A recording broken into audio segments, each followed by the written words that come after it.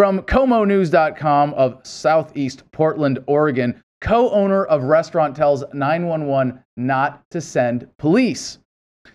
A business co-owner called 911 about a potentially deadly situation at a restaurant and told the dispatcher not to send police. It happened at the Red and Black Cafe on Southeast 12th Avenue Thursday afternoon. Police say John Langley, a co-owner of the restaurant, was standing out on the sidewalk with his arms crossed. They say a man inside was suffering from a heroin overdose. I love this. You can just imagine the picture right now. Standing outside. No, you shall not pass, officers. As Langley said, it was more like this. We don't allow police in here so we can totally accommodate the fire department and other emergency personnel, not police though. That's what he told the 911 dispatcher. The dispatcher says, I'm required to send everybody.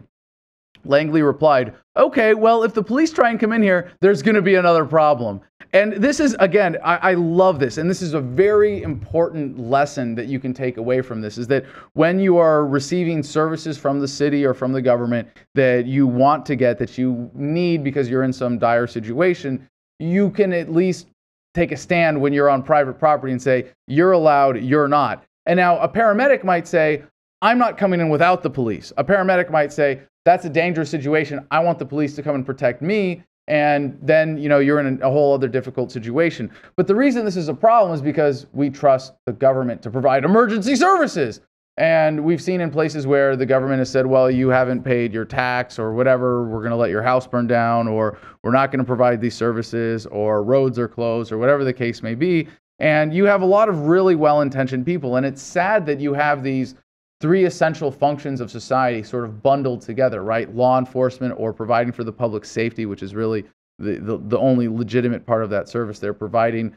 You could say dispute resolution and everything else that's rolled into the legal system here in America, but public safety, fire safety, and medical safety or medical emergency response are now kind of tied into this one 911 thing. And it's fine. I mean, it might be what you have in a free market, that's what people want, that they want those things tied together. They want, when they're having a medical emergency, they want the fire department to be able to show up in case there's some bigger, jaws of life kind of thing that's required that only the fire department can provide, or that if there is someone with a heroin overdose, you want someone there for public safety.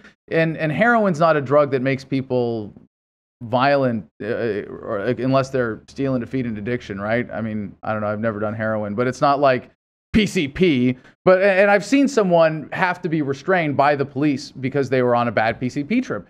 And it's sad, again, that you have to depend on the police for something like this, as opposed to someone who's just looking out for the public safety, who's just trying to help people. Because the problem with all these things being combined and handed over to government is that when it's public safety or when it's dispute resolution, well, it's also law enforcement now. And of course, it's not enforcement of the natural law or individual rights. It's the whims of politicians. So if you have someone, in a dire situation where emergency services are needed for their health or safety, you also have to bring in the violent representatives of the politicians. Yeah. And in this case, we had a business owner saying, no, that's not going to fly here. Langley says he found a man curled up in the bathroom and barely breathing.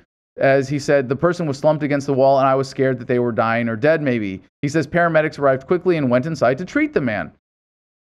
As Sergeant Pete Simpson, a spokesman for the Portland Police Bureau, said, so the officers talked with medical personnel and said, it's really your call. If you want us to come in with you, we will come in.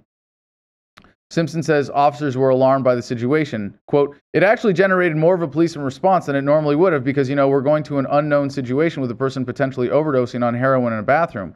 Definitely the EMTs, this is Langley now, definitely the EMTs and the ambulance driver could have handled it. I kind of feel like I don't know what they were doing there except maybe waiting to see if they could bust the person or something, and I'm not down with that. Amen. Holy crap, you've got a business owner saying, if you're doing drugs, I don't want you to get busted for that. You have an individual right to decide what you put in your own body, and as much as a threat as drugs might represent to your health or your personal safety, there's no reason to screw up your life worse with legal consequences for your decisions. The victim was not arrested, nor is he facing any charges. He was taken to the hospital where he was treated and released. And if this business owner, if Mr. Langley hadn't stepped in, it could have gone a lot worse for him. Simpson says the officers would have been well within their rights to enter the business if necessary. Fuck you. Holy shit. See, this is the problem. This is why you can't trust government to do these things. Like, you can't call someone on your property and say, hey, I need medical help without officers saying, oh yeah, no, your private property rights don't apply at that point. We can just send in whoever we want.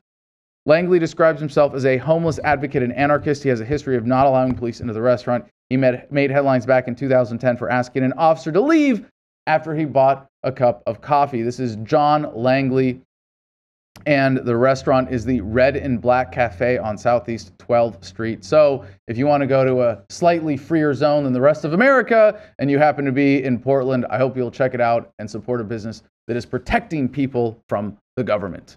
This is your last warning.